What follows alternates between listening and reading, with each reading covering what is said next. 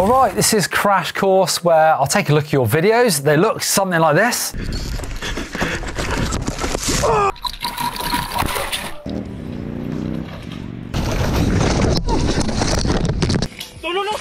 And hopefully use my coaching skills and my analytical skills to work out why you're falling off, help you people that have sent your videos in, but also help everyone else, myself included, so that we can probably start falling off our bikes a little bit less. Right, we're starting with Jacob this week, who's riding his Yomoti Capra in San Clemente, California. Now, this trail looks amazing. Look, I always love trails that go down gullies. It's kind of tight at the start though, but that looks like so much fun.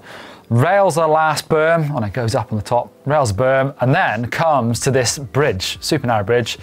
And Jacob says it's his first time he tries to ride it, and you see it goes wrong. Basically, falls a long way. He says that he actually smashed his face into that rock, but was wearing his full face helmet, so he was all right. Yeah, gnarly. I would think this is kind of because it looks like there's a step going up. So any little narrow things like this, I find actually be difficult as well, but you've got to try and get on it with a little bit of momentum. And obviously looking to the far end really helps. If you start looking down, it's much easier to lose your balance. You can practice this just riding anything narrow, like getting into the car park and riding along the white stripe. See if you can ride right along it by keeping your balance, but obviously if you steer off the white line, you're going to fall off the bridge. So try and keep your bike central, move your weight around, but try and not steer too much and keep the bike on that line. But I think really what catches Jacob out here is that step on. So it's just going to kind of hook your back wheel up. Then that loss of momentum is going to make you wobble a bit if you're not perfectly straight. So yeah, it's actually quite a gnarly crash. I would say I'd probably try and go a little bit quicker. And if anything, if you can hop onto it, it might sound a bit dodgy, but at least unweight a little bit onto it so it doesn't hook you up your back wheel, then hopefully you're gonna just speed along it and it'll be no problem. So practice on something a little bit less dangerous, I would say. Right, on to Josh. This is in the UK, in the Swinley Forest. He says, note to self, don't go over branches at 45 degrees when wet. Yeah. I guess we all learn this one as well. Roots, anything when they're wet, that's absolutely lethal. And if you hit them at an angle without doing anything, you're just gonna slide off it. So this is where, I talk about this quite a lot in, route, how to ride route how-tos, where actually you just gotta learn to unweight over them. So this is learning the bunny hop. So then you can only use it in like little stages. So you don't actually have to sort of hop over the thing. You could just unweight, and your front wheel could just clip it, but there's no weight in it. It's probably not gonna slip, or it's much less likely to slip. Same with the back wheel, unweighting up and over. So that is a really important skill. For winter riding in the UK, definitely, because you're never gonna be able to hit all routes straight on, or branches and logs if you go off the track. So a bunny hop probably would have saved you then if you're able to do it. Sometimes you're not, because you might be sort of G'ing out and then that's a problem. But definitely a case in point for learning how to bunny hop. On to Dylan, who's riding the Pines pump track. Don't know what that is, but someone will know. Who's riding, check out the bike. It's an oversized BMX dirt jumper. It looks like a fun bike actually for hitting some jumps on. Starting to get more and more confident, thought I was doing well, clearing these little doubles, and then no one actually knows what happened. But for some reason, I lost my footing and had to bail at the side of the bigger tabletop. And I must say the commando roll was divine. Divine. Yeah, something like that. Right, let's take it back to the start, and I can see why. So if I actually look at this, you can see on that first jump, Dylan sort of really pulls, and I talk about this loads in bunny hop how-tos, where people want to pull the bike into the air.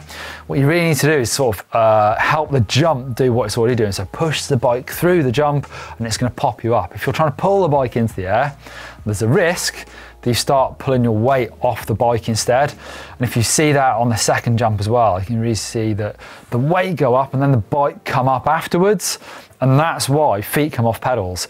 So actually on the jump where he does crash, I can't really see it happen, but I've seen it in the 2 jumps before that. So I'm thinking that's what happened here. Trying to pull the bike up in the air, feet come off the pedals, boom. So go back to basics, practice the bunny hop. And I do talk about people trying to use the bunny hop technique on a jump. It's kind of not, you're not kind of bunny hop the bike into the air, but you're actually driving the bike in and then hopping, or at least using the same motion. And that way you should stay on the pedals in the bike and not come light off the pedals and then crash, hopefully. Right, this is in Rogate in the UK. This is Kitty hitting the main line. I've ridden this myself, it's fun, bit of track this. Hitting the main line for probably the 100th time. This time didn't go to plan. Result of this video includes a stretcher ride over the mainline tables. Oh dear. Check it out. I can see, I think, what goes wrong here. So there's that drop off, and if you look closely, if you pause it here, look at this line in the middle.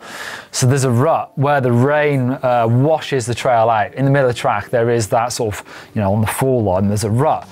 And I've done the very same thing, actually going back to this video I did with Rich, where I went off a drop off, landed on the side of a rut, and then game over. Your front wheel just slides into the bottom of the rut and boom, over the bars you go. And I'm pretty sure that's what's happened here.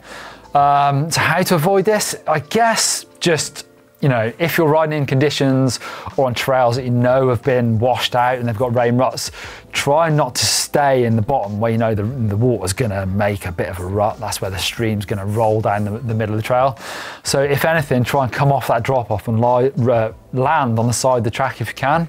Or, you know, if you're gonna land in the middle, land right in the middle, but it's still a bit dangerous. If you're slightly off, your front wheel's gonna hit the edge and game over. So, you know, like I said, I've done it myself, but if it's a bit of trail that you've ridden often or you can see that it's really rutted out, then try and stick to the side of the trail. Now, we all know jumping's dangerous. Here's another example of Carl having quite a big crash, actually. This is in Davao del Norte in the Philippines. Carl's riding his Dartmoor Hornet. We're beginners in mountain biking. We go and ride our local trails with some of the small jumps. My friends want to try it out, and I ended up crashing. What went wrong? Thank you and more power. Thank you, Carl. Yeah, I guess this looks like two things probably would have caused this. Either trying to turn too close to a jump, because you can see how the bike just gets away from Carl. It goes one way, Carl goes the other, and by the time he lands, it's just too far gone, so he just slams off the side of the bike. So either just being not above the bike, so turning too close to the edge, or the other more common reason probably is a pull on the bars. It kind of looks like that to me if you go back. If you're doing it slow-mo, there's a, you know, you can see as soon as he takes off, the arm turns like this and the foot comes off the pedal, and that's Carl trying to sort of throw his weight to counterbalance that. So I think going back to nice manuals where you're staying above the bike, if you're practicing your manuals and you're always falling off the side, either because you're pulling and your arms are pulling one more than the other, or you're just not staying central when you're moving the bike, that can cause you to go one way or the other. So a bit of practice, and that sounds crazy, practicing manuals, but it will help you out. By the time you're getting into the air, if you're used to being sort of central above the bike, then you're going to stay much, much straighter in the air. And also practicing on tabletops. This is a gap jump as well, so there's just more things that can go wrong. So try and find some smaller jumps, tabletops, and just go slowly so you can jump onto the top, making sure you're staying central, and then get bigger and bigger. And you'll get it soon enough. So small steps rather than big leaps and big crashes. But nice one, Carl. Thanks for sending in your video. Hopefully I've helped you out. So link down below the video for you to get involved. Send your videos. They might be in fails and bails on our Instagram. They might make it in the dirt shed, or they might make it here onto Crash Course, and I'll try and help you out. Hopefully stop you from crashing so much.